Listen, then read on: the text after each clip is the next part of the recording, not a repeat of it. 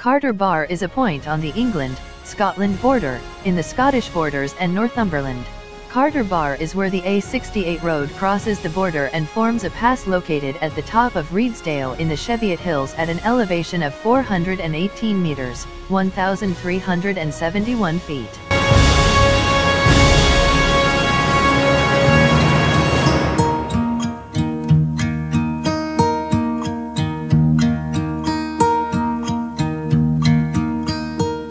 Should old acquaintance be forgot and never brought to mind? Should old acquaintance be forgot and days of old lang syne? Carter Bar was the location of truce days that were held between the Lord Wardens of the marches of both countries to dispense cross-border justice in the late Middle Ages and early modern period. Truce days were also held at Carlisle and Berwick-upon-Tweed. In 1575 Carter Bar was the scene of the Raid of the Reed's Wire, one of the last large-scale battles between the English and the Scots.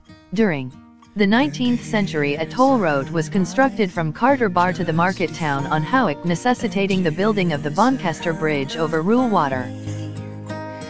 We'll talk a cup of kindness yet for old lang syne.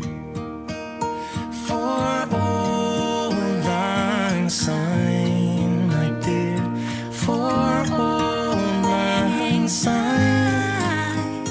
We'll talk a cup of kindness yet for old lang syne. Carter Bar forms a popular point for tourists to stop and take photographs on the Anglo-Scottish border.